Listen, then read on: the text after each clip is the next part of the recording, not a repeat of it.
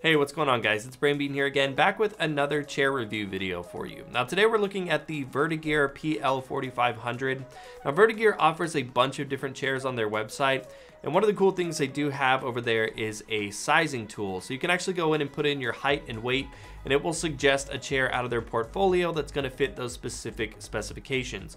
That's exactly what I did when going into this review. So I put in my height and weight and basically came out at the PL4500. So that is why we're taking a look at this chair today. Now the PL4500 retails for about 380 bucks. So it's certainly not an inexpensive chair, but it does kind of fall right in the median range, I would say, for upper level gaming chairs. Now, in opening the chair up and actually assembling it and getting hands-on with the components, it was immediately apparent that the PL4500 is leaps and bounds ahead of most of the chairs on the market. It's made with really quality materials, and even the tools that they give you, most of the time you get like just a crappy Allen wrench. They actually give you a tool that has a proper grip on it that just makes putting the chair together so much easier.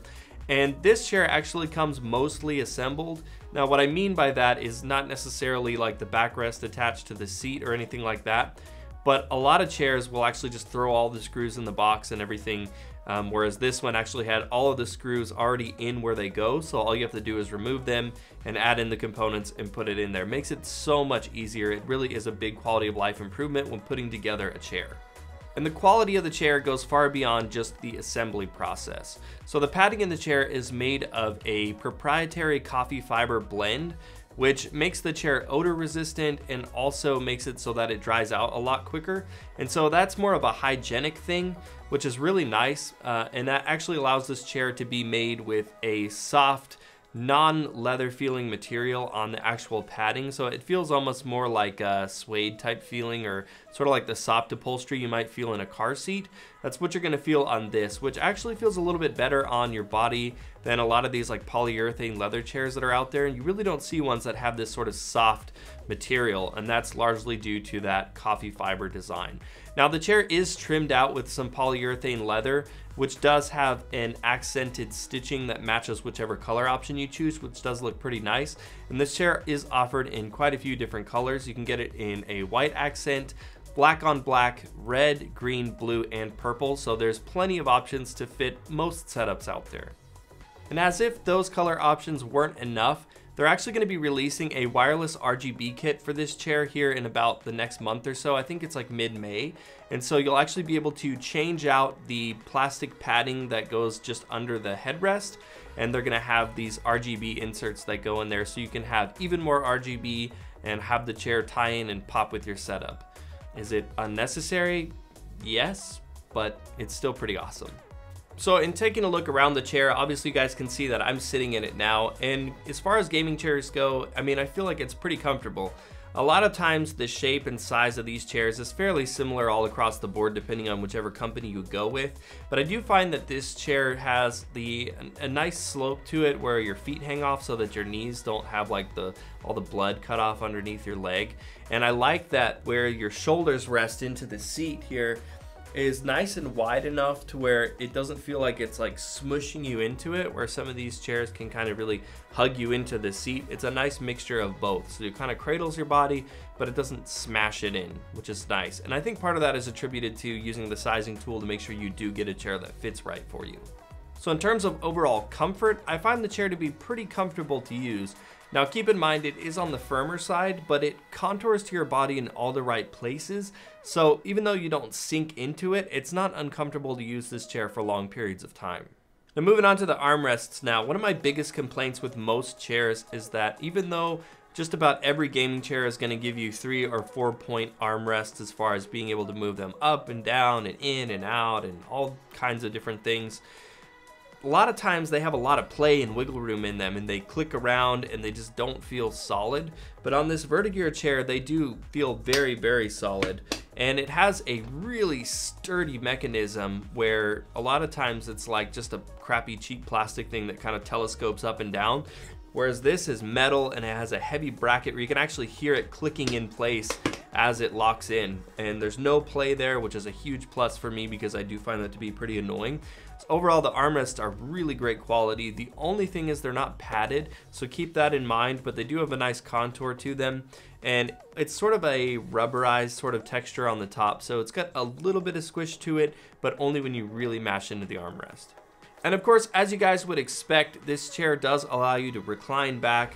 You can of course use the piston to move it up and down. You can lock it back, so if you want to rest back but you don't want to, have your legs pushing you back, of course that's something you can do as well. So it does have sort of all the main options for customization that you would expect from one of these chairs.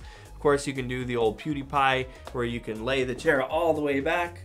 Another thing that I really like about this chair, speaking of the reclining mechanism, that I've never seen before on any gaming chair that I've taken a look at, and I reviewed damn near 20 so far, is that the little lever where you actually go to pull it to recline the chair back, usually it's just like a little piece of metal that sticks out from the actual reclining mechanism. But in this chair, they actually have it built into the seat itself.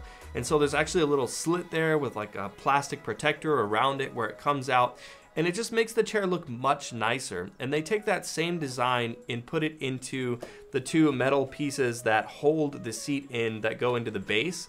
Again, if you look at a lot of chairs, you can see on the side where the screws actually go in to hold it in place, and there's usually like a plastic cap you have to install over that to kind of hide it.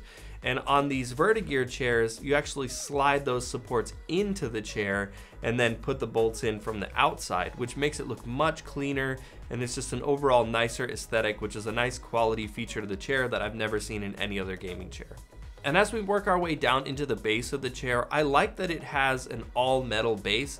Sometimes these chairs have like a really heavy duty PVC plastic base, which gets the job done, but it makes me worried that they bend over time, whereas this is a nice, really heavy metal base. It's got some nice little Vertagear logos embossed into it, which is cool. And the casters come with a color coordinated plastic accent that matches the color of your chair, which is always a cool little touch as well. So moving on to the pillows, every gaming chair's got them. And if you guys have seen any of my chair reviews, 9 times out of 10 when it comes to the lumbar pillows, I just throw them away. I think most of the time they're useless. They're typically shaped like speed bumps for your back, and they're made out of a really hard material that almost always just sucks to use and feels uncomfortable. Now, both of the Vertagear pillows are made out of the same soft material that is lining the actual padding on the chair, which is nice. It's got the little Vertagear logo, which is cool. It's not too intrusive or in your face. And in the case of this chair's lumbar pillow, I don't think I'm personally gonna use it. It's not as hard as a lot of ones out there, but for me, I just don't really find them all that useful. Where it does get interesting though is in the actual head pillow. Now, again, it's wrapped in that same soft material. It's got the Vertagear logo on it, but this thing is made out of memory foam. I've never seen a memory foam head pillow with a chair, with the exception of the $1,300 chair that I reviewed that is made out of memory foam. But this one, for this price, it's a nice look. I actually opened it up for you guys. You can see that memory foam inside, and it's kind of got a nice cooling property to it as well. It's a really nice, just again, like quality addition that I'm seeing with this chair, that a lot of chairs that are around the $350 and $400 price point, they just don't give you these quality extras that I'm seeing with this chair. So overall, to wrap it up, I'm extremely impressed with this chair. I mean, as you guys can see, just from the solid construction of the armrests not wiggling around, or the hidden design where the bolts go on the sides of the chairs, or even the memory foam pillow, all these things just are nice quality improvements that many chair manufacturers don't include but still charge the same price for their chair. So I have to applaud Vertagear on creating a much more quality product for the same price. And really, guys, I mean, I've reviewed a bunch of chairs at this point. I think I probably said that like 4 or 5 times in this video, but it's true. And this definitely ranks at least in my top 3 of chairs that I've reviewed ever. Well, that's it for the video, guys. Let me know in those comments down below what you think about the PL4500 or what you think about Vertagear chairs in general. I do plan on checking out another one from them here in the near future because I was so impressed with this one. I reached out to them and I said, hey, I want to see what else you guys have to offer. So we're definitely going to be checking that out as well.